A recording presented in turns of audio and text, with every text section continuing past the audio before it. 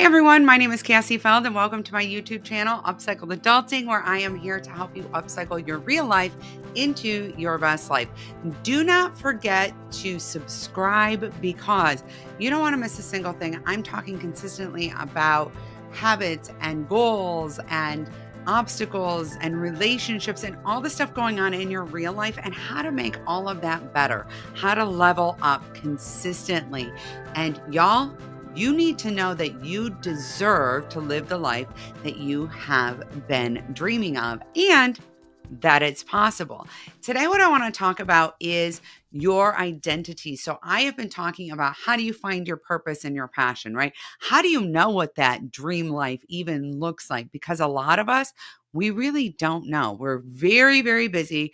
We're going through the motions of everyday life. This is especially common with moms. And we've kind of lost touch with who we are, what we want, what our purpose is, what really matters to us, and where we think we should be. In addition to that, sometimes we're dealing with a lot of mom guilt and a lot of fear about doing new things. But I've talked a little bit about how do you find yourself and reconnect with yourself. And the number one thing I talked about was making space for yourself and accepting yourself. And I wanted to do a deep dive today about what that looks like, where we're really missing it there, because part of why we struggle to show up well in our own lives is that we are not making space for ourselves. We are not being kind to ourselves. We are not allowing ourselves to see all of it, right? Either we lean into seeing the stuff that we don't like, the stuff that we're ashamed of or embarrassed about or are fearful of, or we lean into seeing ourselves as perfect, as idealized in some way. It's very difficult to see these are the great things about me and these are the things I'm struggling with, right? And when you think about it, you can kind of think about it in the way of a job interview and they ask you, what are your strengths and what are your weaknesses? And usually, when we say our weakness is our perfectionism, what that means is I can't take a really deep look or make space for my weaknesses because my weaknesses scare me. My weaknesses make me feel like a failure. My weaknesses are holding me back, and I can't look at them. I can't look at them. It's so fragile and painful. And I feel like a complete failure or a complete mess. I feel like my weaknesses will swallow me whole. Those weird things, the things that I'm ashamed of, the things that I tried to hide, those will swallow me whole if I look at them. And I understand this because I am that person. I was raised to be perfect, to be good, to do all the right things, to meet all the expectations, to be invisible, to fly under the radar. A lot of people in my generation were. And then when we grow up, we feel totally confused and lost and alone, and we feel very ashamed of parts of ourselves. See, I actually am going to tell you this. I'm an introvert.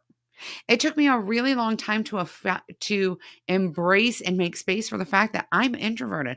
I'm also neurodivergent, and I've been masking my entire life because I felt like if I was introverted, people would see me as cold or as arrogant or as unapproachable. I felt like people would pry into my life and dig. And I was very, very ashamed of the degree of social anxiety I had.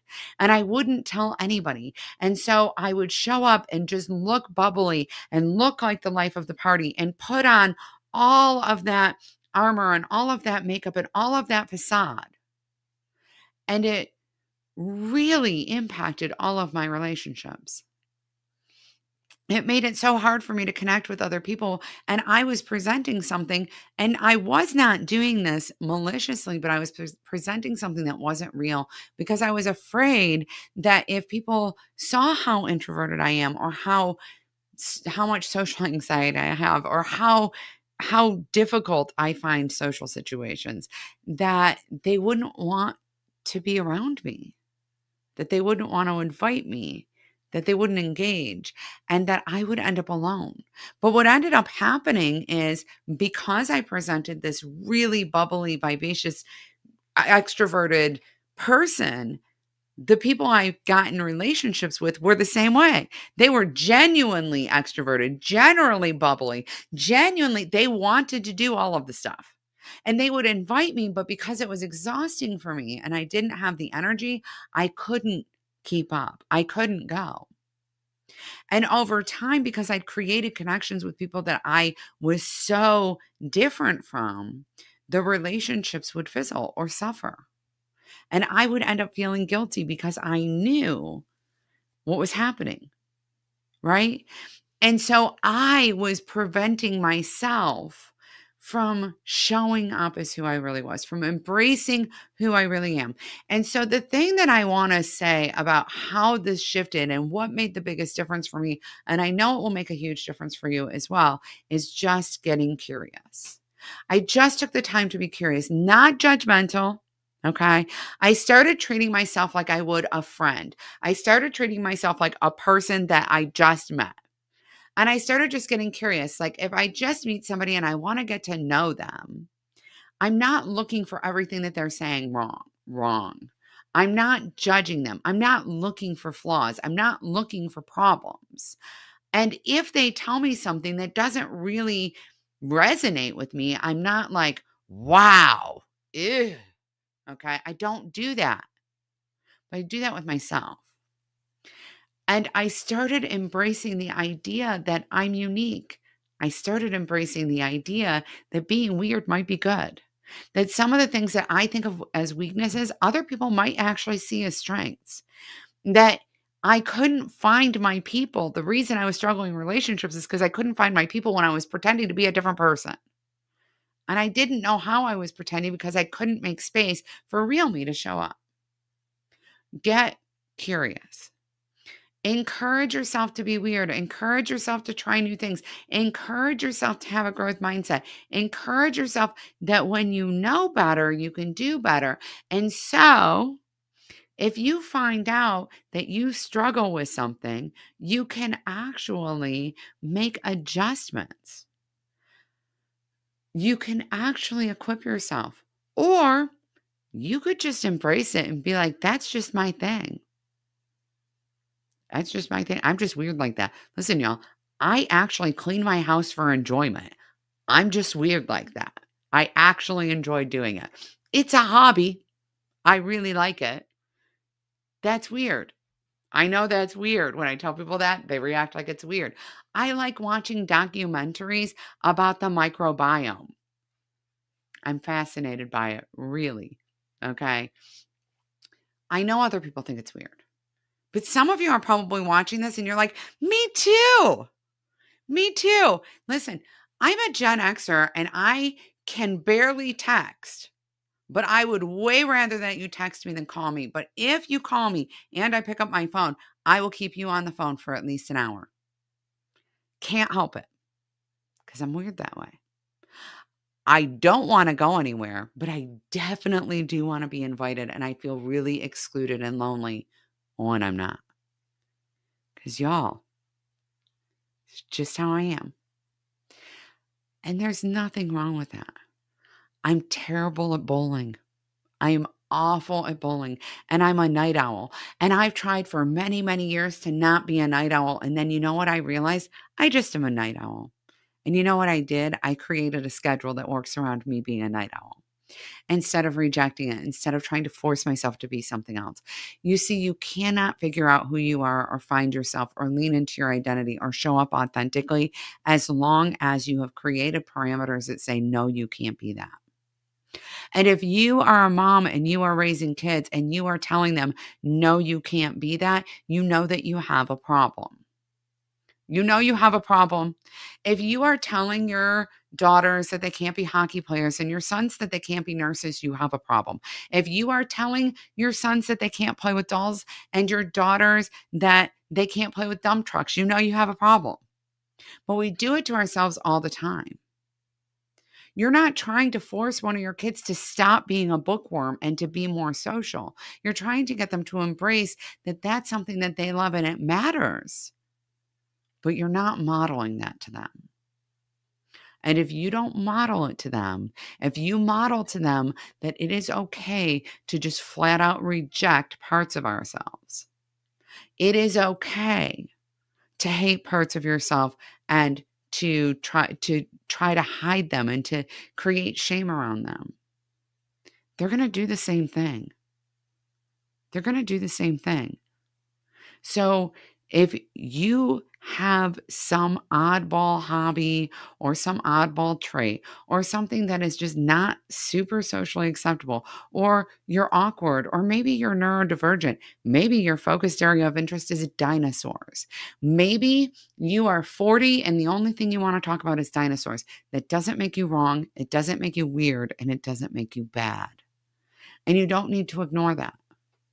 It's important to start showing up in life as who you are. As who you are. To start pursuing the things that matter to you.